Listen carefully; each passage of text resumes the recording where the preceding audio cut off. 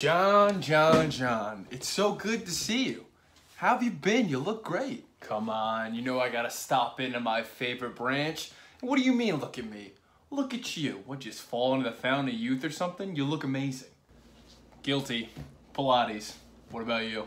My wife thinks it's the Atkins, but between you and me, I've been on that seafood diet, you know what I'm saying?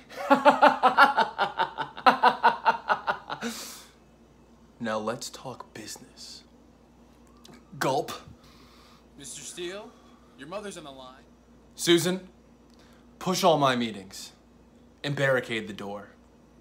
We're gonna talk business. As you know, I'm a man of business. Have you looked over my proposal? You know damn well I'm a good businessman.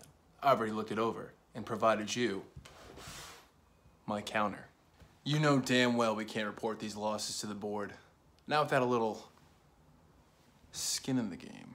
Now that's business at its finest. We're willing to give you a 50% stake into our new upcoming clean energy release that are releasing Q3 of 2027.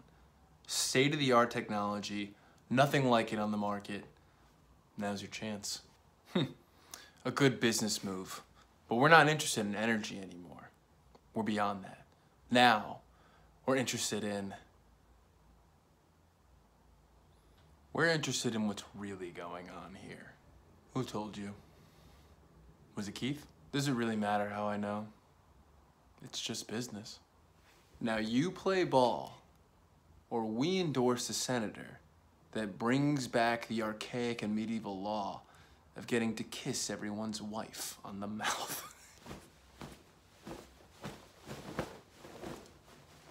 Oh, you're good. I would be concerned about that if we didn't have the picture of you and Stephanie out in Barbados.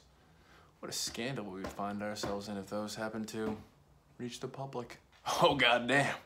I haven't seen business like this in a while.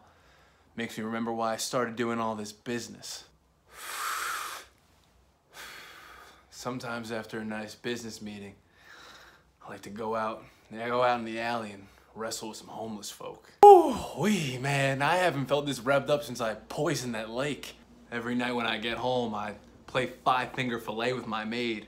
She cries, but that just adds to it. You got yourself a goddamn good business here, son. You're going places. You know what they say? If it ain't business, tie it up and put it in the trunk. I've murdered 3 men.